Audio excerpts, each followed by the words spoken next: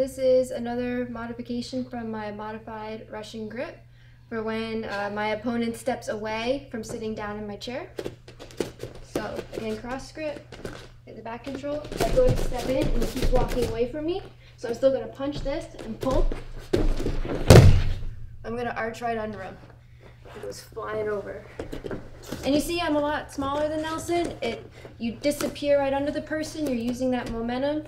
You're not gonna hurt yourself, it's fine. Worst case scenario, you might pull side control, but that momentum. I've cast it, so it's gonna be really easy for it to roll me over. That momentum, you're gonna be okay. So find a partner you trust and try it.